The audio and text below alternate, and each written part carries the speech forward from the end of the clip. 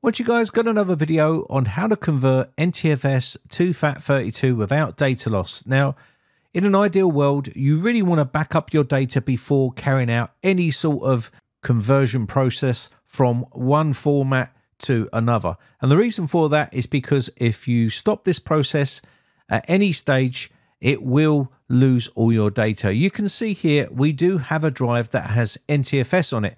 And what we're going to do is convert all of this. And we do have data on the actual drive itself, which we do want to keep. Now, of course, it would be a lot easier just to back up all the data first, then convert the actual drive rather than converting it while data is on the drive, because if something goes wrong, you are going to lose that data. So be very careful. But you can see we do have a folder of images on here. And what you don't want to be doing is right-clicking on here and going to Format, and then going to the actual drive here to format the drive on a quick format and changing it to FAT32. Because if you do this, what's going to happen is it's going to erase all of the data on that drive. And this is why you'll get a pop-up box when you click on Start. It says, warning, formatting will erase all the data on the disk.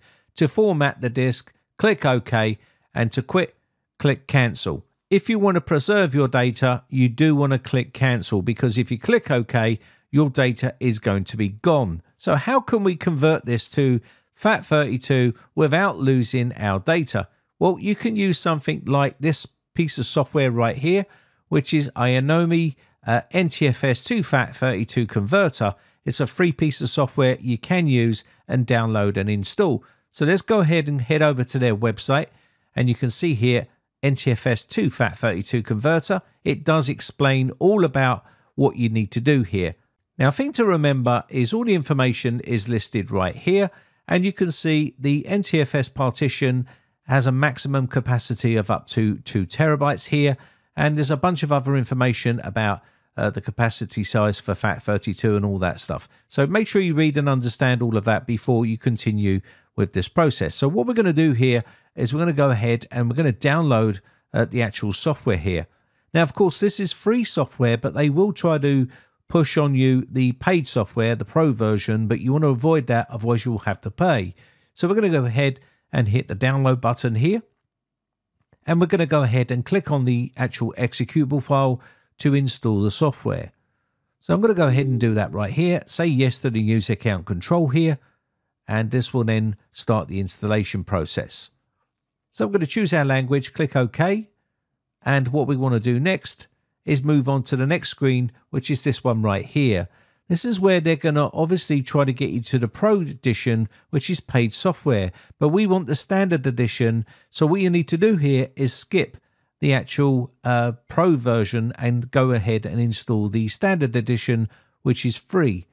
Next, we need to accept their terms and conditions. So we're going to agree to those and click on Install. And this will go ahead and install the free software, which is what we're going to use for the conversion. So what we're going to do next is let that install. And you can see here, join the User Experience Improvement Program. If you want to do that, you can leave that check marked. I'm going to uncheck mark it and click on Enjoy Now. And that is now done.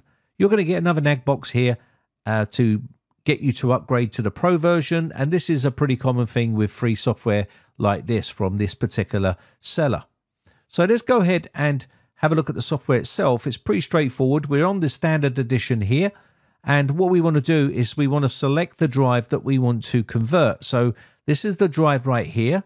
So we're going to go ahead and select that drive right here. Now, of course, you can do tons of other things with this software.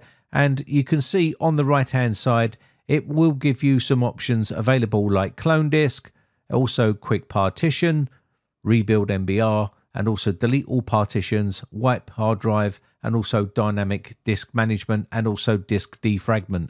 So we're going to select this one here, and we're going to go up to the very top where it says convert. So click on convert right here.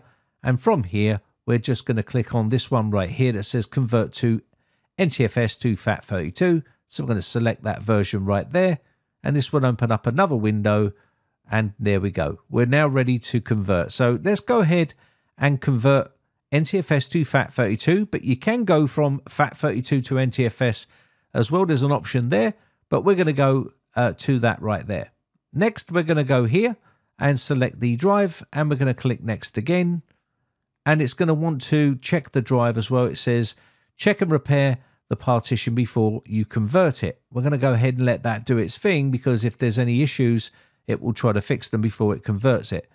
Once you're happy, we can now click on proceed, and this will then go ahead and convert the drive from NTFS to FAT32 or FAT32 to NTFS.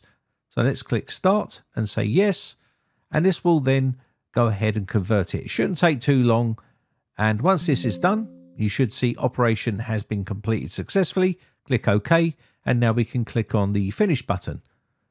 Once we're done here, it will take you back here, which is a bit confusing, but all we need to do here is close this out because we have now completed our task. We can say yes, we want to cancel and exit out and close the software off, and you'll get another nag box to ask you to upgrade, and we just say sure, we're opting out here and closing it off.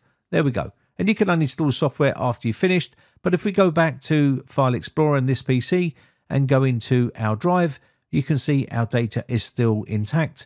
We can still open this data up as well.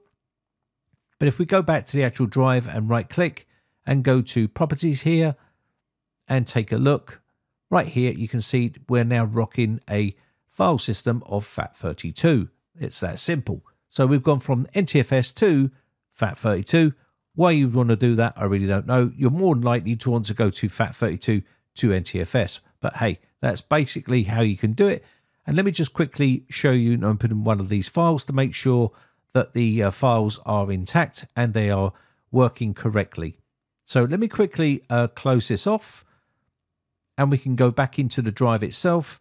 And I just want to quickly open this up to make sure the files are working, and they are working perfectly fine, as you can see. Anyway, I think that is pretty much it. That is basically how you can convert from FAT32 to NTFS, or you can convert from NTFS to FAT32. Anyway, let me know your thoughts in the comments section down below. My name has been Brian from briteccomputers.co.uk. Just want to say a quick shout out to all my YouTube members, whether you're tier 1, tier 2 or tier 3. I really do appreciate the support. If you haven't joined our Discord server yet, the link is in the video description. It's a brand new Discord server. I shall see you over there for a chat, or I'll catch you in the next video. Bye for now.